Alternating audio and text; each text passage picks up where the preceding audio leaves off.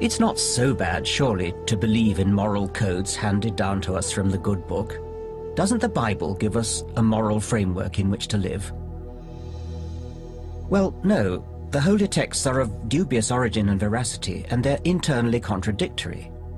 And when we look closely, we find a system of morals which any civilized person today should surely find poisonous. The Old Testament is in every church and synagogue throughout the world and is the root of Judaism, Christianity, and Islam.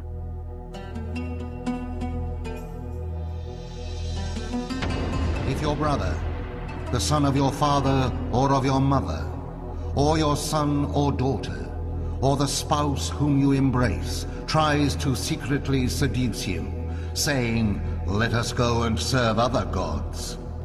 This is God's advice on what to do to a friend or family member who suggests you believe in another deity.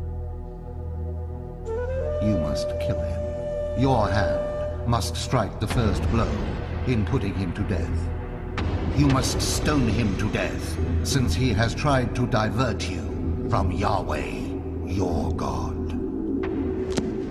The God of the Old Testament has got to be the most unpleasant He is a character. key part of the Jewish, Catholic, Islam, Mormon, and Christian religions. Abraham's name is also literally interpreted as High Father.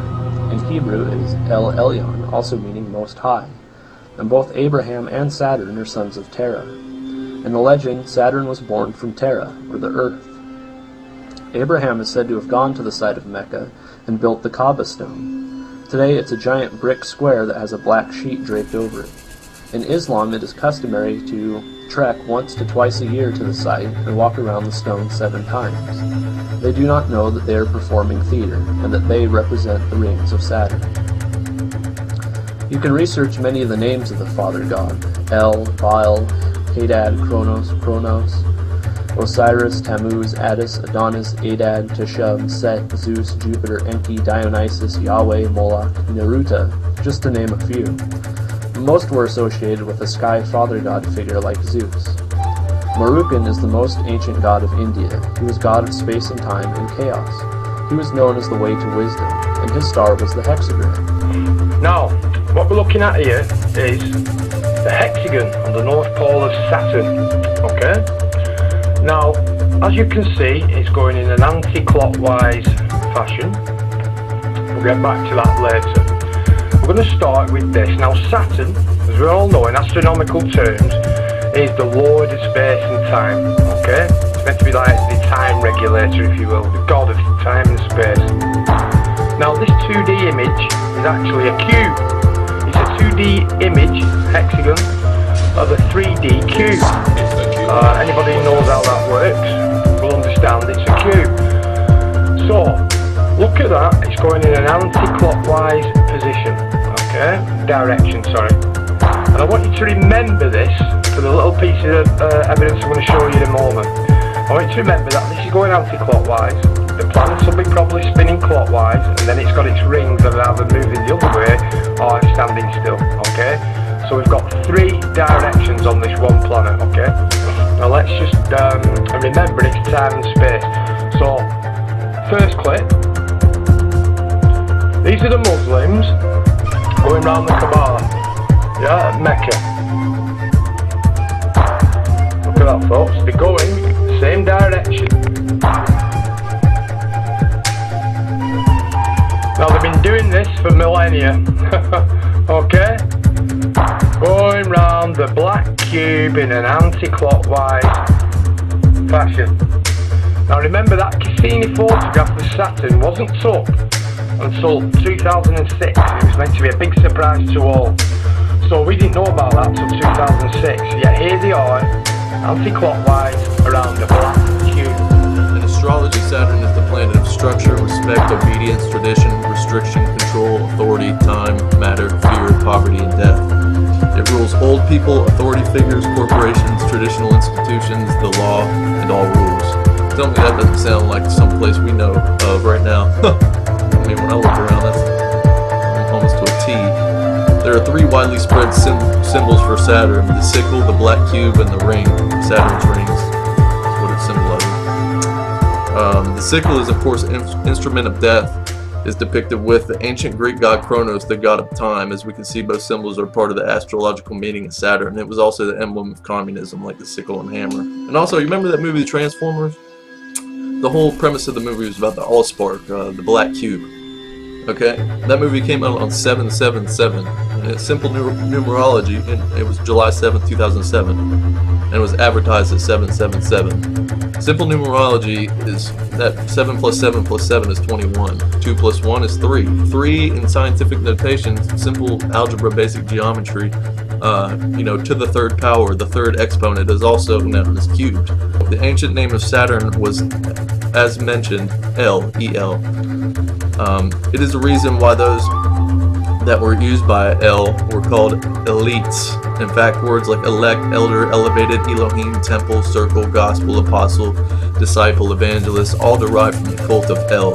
And this whole El thing is, I mean, this is huge. Like this, you can go on and on for days about what's going on with this whole El thing.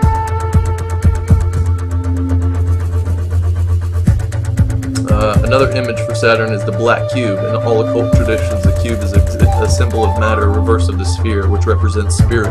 What is the connection of the cube to Saturn? Recent pictures from NASA reveals the constant formation of a hexagon on Saturn's north pole.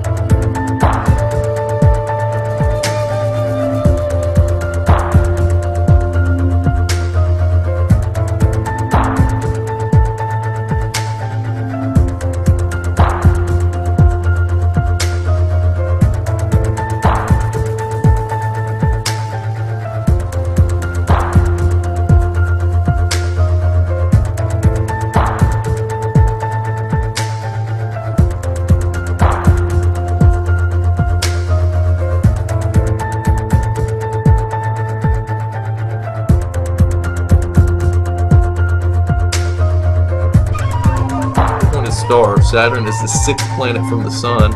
Saturn Day is the 6th day of the week, and now NASA is receiving images of the Saturn hexagon 6-sided atmospheric formation at Saturn's poles. The 6th chakra of the human body is the energy system, is the third eye.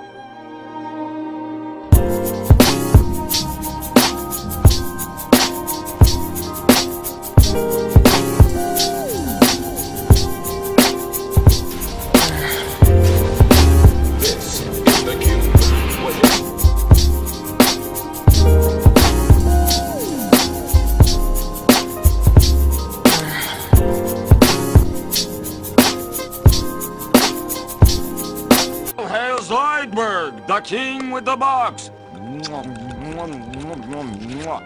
Now it's my turn, maybe? The box says no.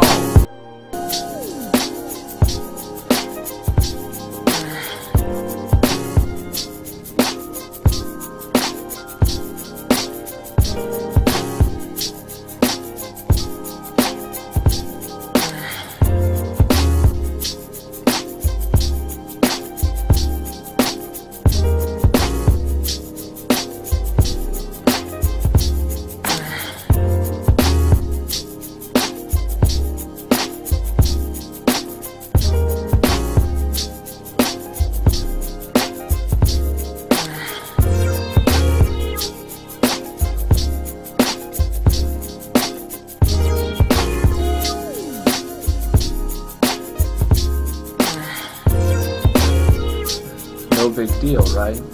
But it does get strange. For in the headquarters of AIM, behind locked doors, is an object within an ionic shell. The most powerful device in the world, a cosmic cube. Well, I mean, the most interesting thing, of course, is that the scientists in Germany that developed all of this stuff were all members of a group called the Saturnian Society, and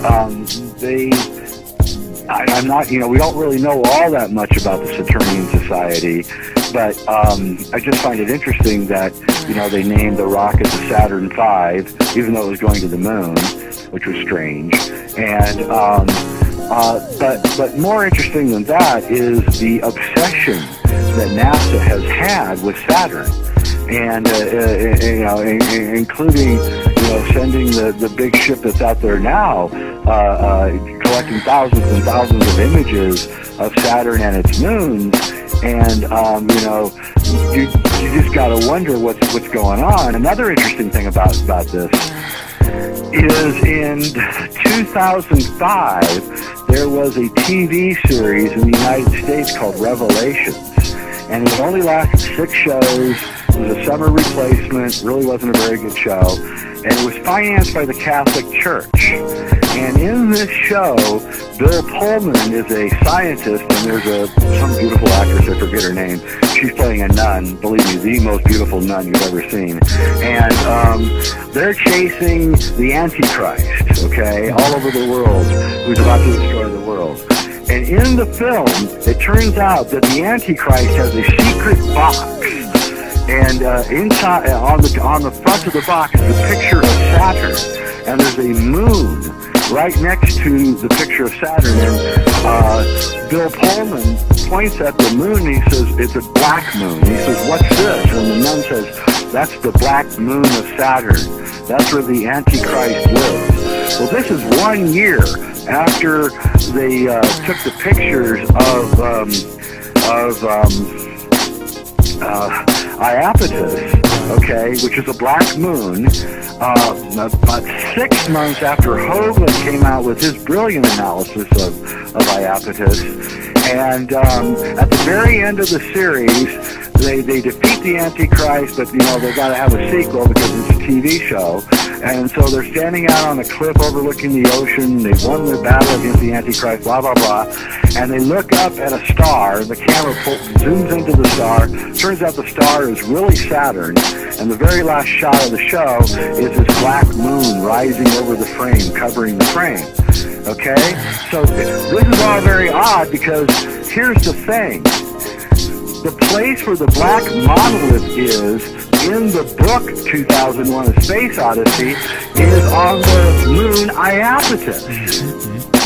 And you start putting this together and you realize that these guys must have had knowledge, these German guys, must have had knowledge about Saturn from something. But they knew that there was something about Saturn. Kubrick was going to Saturn in 2001. In the book, they actually go to Saturn. He changed it to Jupiter, said he couldn't make the rings look realistic enough. I don't buy it. I think they came in and they said, no, you can't make it Saturn. It's just too obvious. It's just too clear.